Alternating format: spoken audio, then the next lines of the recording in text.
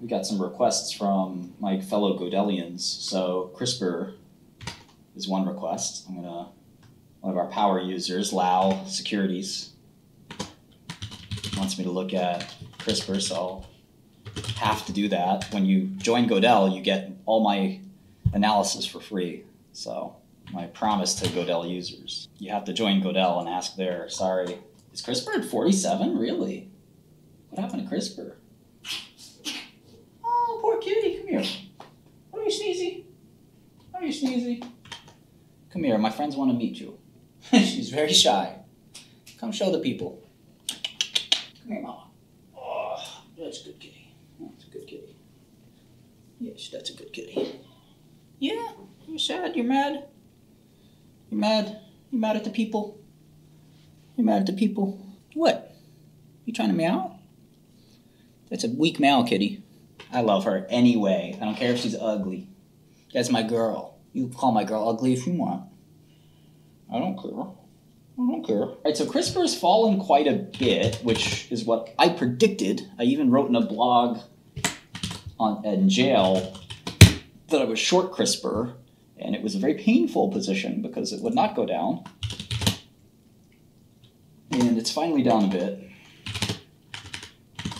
I don't think these guys have any drugs, which is not good if you're a drug company. Turns out you need those. You need a link for Gödel. Give me 1 second. I post it every now and then. Make sure you don't miss it. Join Gödel. Talk to me 24/7. I'll answer any question you have. And I will completely ignore you on this chat. But if you talk to me on Gödel, you can ask me anything. Any stock, I will work for you for free. Amazing, right? Well, you have to get a social media following somehow. If you got rejected from Gödel, rest in peace. What? They thought it was rented, kitty? What? Then you got the new Lambo? Oh my God, kitty. Hey, to rest in peace. All right, this is ridiculous. The SEC website is crippled because it loads all this XBRL. This is CRISPR. Its market cap is 3.7 billion. That looks more fair. At one point it was like 7 billion. Okay, so CTX 110 is their lead product, but I think this product sucks.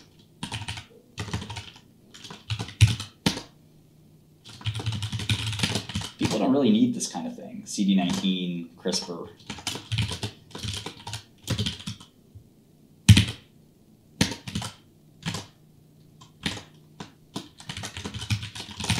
There's 100 ways to modulate CD19. Yeah, it's also called 𝗥𝗚𝗚𝗓. That's the main name.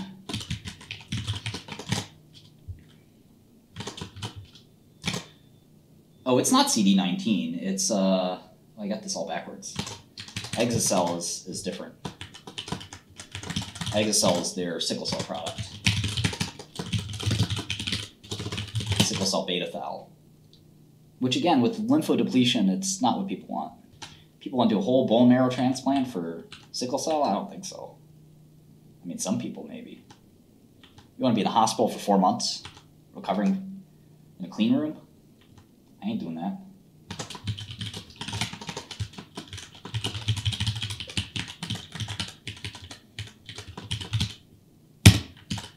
Students are welcome in Gödel. Students will eventually be traders and vice presidents, so.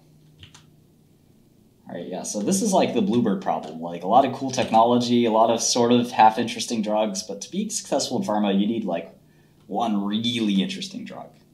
Yeah, I've always been skeptical of this company. But maybe part of the reason is their stupid name that has CRISPR in it, Crispr Therapeutics.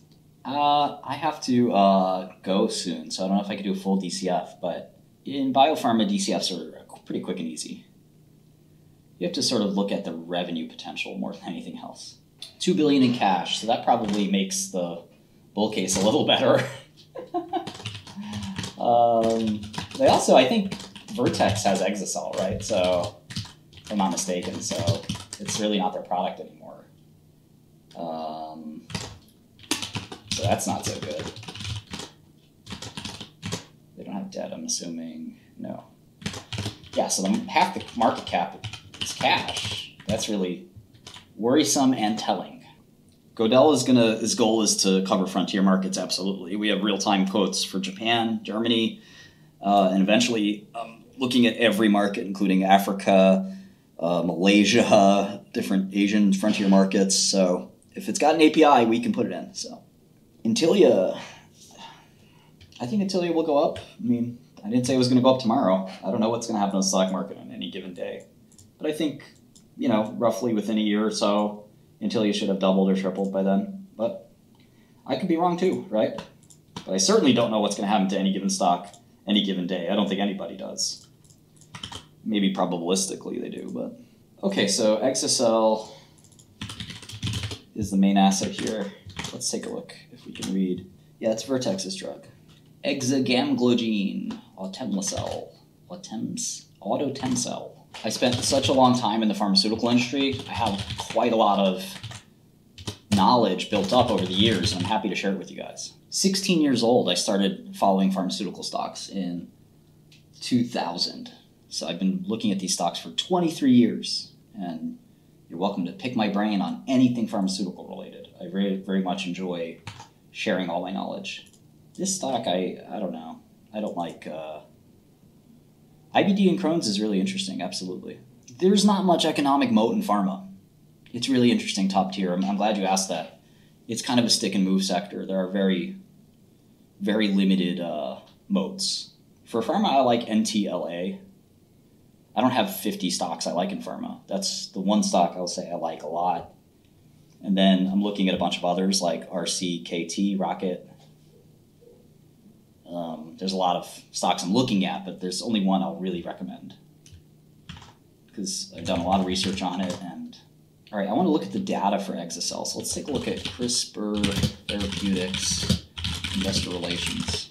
All right, so they actually filed in EMEA and they filed in US too. So they have approval coming. Let's see, phase filed.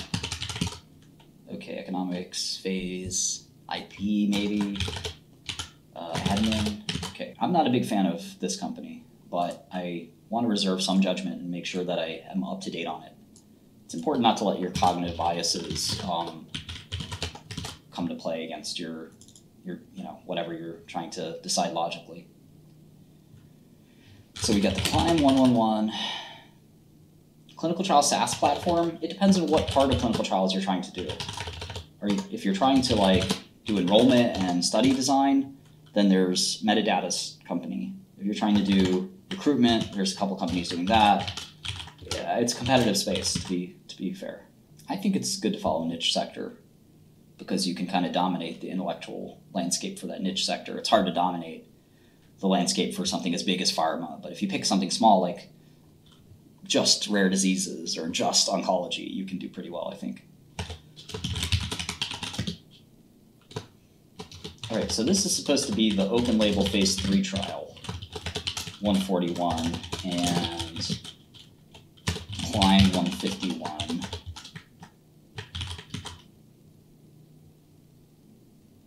𝗠𝗏151 is sickle cell, and 𝗠𝗏141 is beta thalassemia. It's a 60-40 economic split, which is kind of interesting. So they have 40% of this drug. Yeah, Andrew Jones makes a good point. Most stocks are pretty efficient. So you're kind of looking for a diamond in the rough. And oftentimes for every opportunity, I like to think about and try to explain why does this opportunity even exist. I won't get too caught up in that usually, but it is an important question. If markets are efficient and everyone has access to the same data, why is this opportunity there for me and not there for everybody else? And chances are that, in fact, there is no opportunity. You're wrong. So I think you have to, use your head as you contemplate that philosophical question.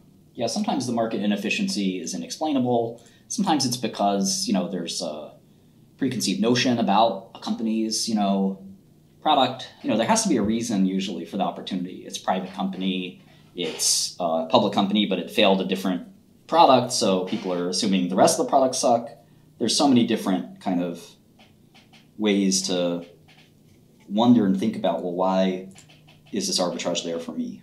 Fear and panic is exactly the right one. Usually fear or panic. Panic and fear can go both ways. They can be bullish and bearish. Greed and fear, at least. All right, so here's the data for the CLIMB studies. 44 people with TDT. 26 had these genotypes. 42 out of 44 were transfusion-free, so pretty good. Let's see.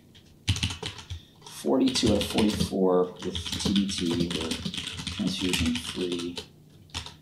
2 had 75% to 79% reduction in transfusions. Pretty impressive, huh?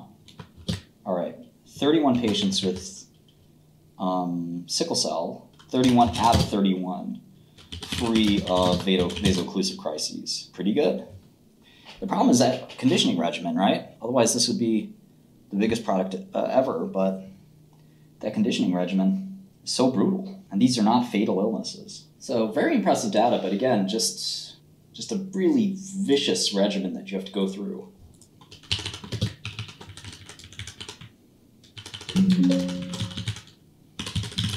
So I'm just kind of trying to do like a what if with 𝗥𝗔𝗬𝗓. So I don't know, it's a really low quality forecast, but I'm just kind of curious if they hit this like pretty modest product profile, what kind of stock price would we get for the company?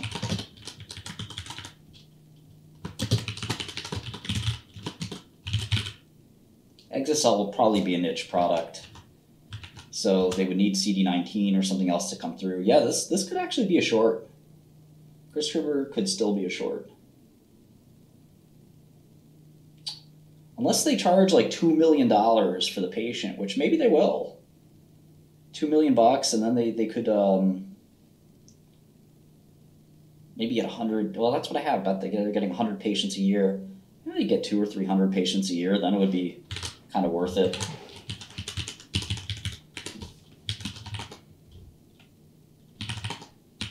Something like this. Margins would probably be a bit higher too. But that 60-40 split doesn't help them.